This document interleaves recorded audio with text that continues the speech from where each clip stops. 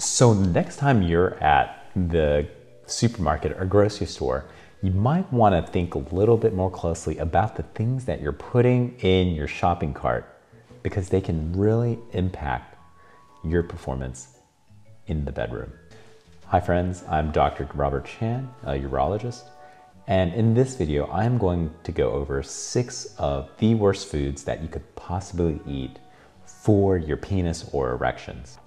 We'll be talking about some of the common reasons why some of these foods, that some which may seem healthy and some which are obviously not. Number 1, popcorn.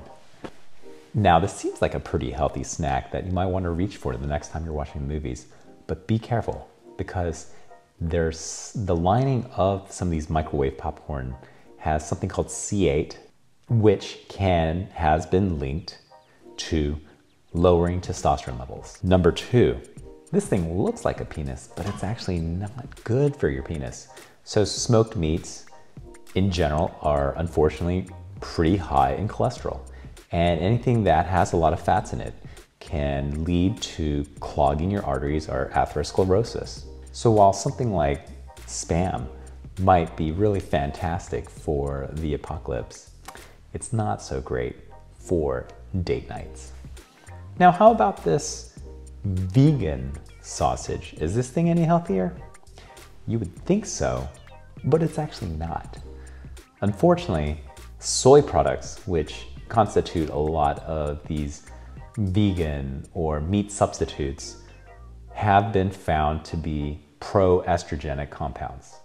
What this ultimately leads to is that it drops people's testosterone levels. Like there was this one study looking at guys who ate soy protein, and it found that it dropped their testosterone levels almost 19%. The next time you're at the Japanese restaurant and looking over the appetizers list, you might want to think twice about ordering that bowl of edamame. Soy milk, it's not so great either. I'd probably recommend maybe drinking something like oat milk instead.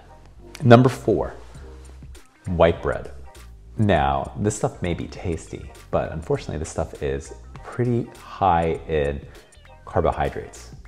Now, the reason carbohydrates can be problematic is that they can pack on the pounds, which leads to more fat. And more fat has been noted to convert testosterone into estrogen, or the things that give you breast. Number 5, alcohol. You know what else is high in carbs? Beer. This has unfortunately been linked with decreased sensitivity and also penile erectile issues. Like it's been found that people who drank about 5 or more drinks a day ended up having lower testosterone levels. And plus it might also give you a beer gut, which can also lead to increased estrogen levels from all that extra fat. And then finally, number 6, canned soups. While these may be really convenient and tasty, the problem with these is that they are unfortunately really high in sodium. That's why they can stay on the shelves for months and months at a time. Now, the problem with sodium is that it leads to higher blood pressure, and high blood pressure can unfortunately lead to atherosclerosis and narrowing of the arteries to your penis. So there you have it. These are some of the 6 worst foods that you could possibly eat for your penis and your erections.